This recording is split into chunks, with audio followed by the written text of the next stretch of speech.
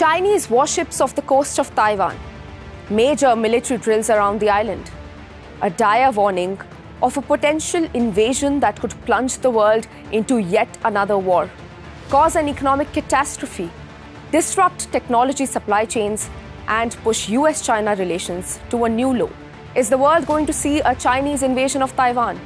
And if it is, how would that unfold? Let's decode.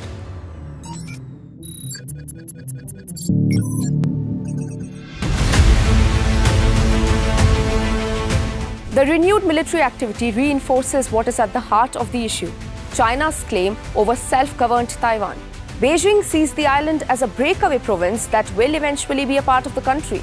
It has not ruled out the use of force to achieve this. China's latest show of force was seen just days after the new pro-independence president, Lai Ching-te, was sworn in. The 2 days of punishment drills came as a response to Lai's inauguration speech, in which he asked Beijing to cease the threats and face the reality of Taiwan's existence. Experts say China's heightened military war games around Taiwan stopped not far short of a full-scale invasion.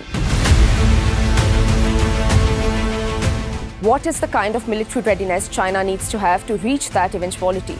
And how long could that take? On the numbers front at least, there's hardly a match between the two. Taiwan has significantly increased its defense spending in the recent past, but even then its defense budget stands at $19.6 billion as opposed to China's $230 billion. Taiwan has just over 3,000 armored vehicles against China's 35,000. In terms of aircraft, tanks and naval power too, Beijing vastly outnumbers Taipei. Now, any escalation between China and Taiwan runs the risk of turning into a wider war involving the West. The United States has a huge naval presence in the Asia-Pacific region. There are thousands of US soldiers stationed at bases in the Philippines, Guam, South Korea and Japan. The US is obliged by an act of the Congress to sell weapons to Taiwan for its defense. And President Joe Biden has vowed on multiple occasions that Washington will defend Taiwan.